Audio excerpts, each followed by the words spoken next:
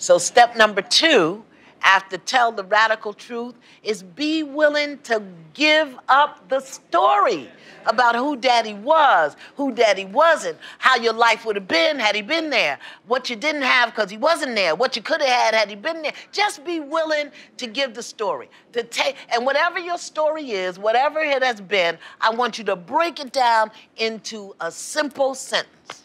Daddy gone.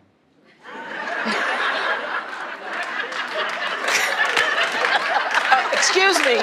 Can we put a verb in there? No, you don't need a verb. There's no need for a verb. Hello? You don't even need to buy a vowel. Daddy gone. Daddy gone. Or if you prefer, Daddy is gone. See, Daddy gone. Don't that feel better? Daddy gone. Say that. Say that with me. Daddy gone. Daddy gone. That comes out of this is also, a lot of you are mothers, and I hope that for your own sons who you are covering for, who are not handling their business with their children, I hope you recognize that you're playing a role in this right now. That 51 years later, that woman is still hurting because somebody's mother didn't check their son to go and handle his business. Talk the talk. Okay. Talk the talk, Reverend Steve Perry. But you know, really, that's you playing the role because of the story you tell yourself that I don't want to upset him or I don't want them to feel whatever the story is. So here the real healing is tell the radical truth, tell about what you feel. Then I want you to tell your story. I want you to tell it in full-blown living color that you would submit to Spielberg. Then, if you have 5 pages, I want you to break that down to 1 page. Then I want you to break that down to half a page. Then I want you to get your fantasy story about Daddy down to 10 words or less. Really. Daddy or gone. 2, right? Daddy gone. But that works, right? 2 words, right? That just takes all the sting out of it. I am not encouraging poor grammar. Daddy is gone. Not encouraging. It's so brilliant what you've said for this reason. First of all, there are a lot of people carrying all of this hurt and pain.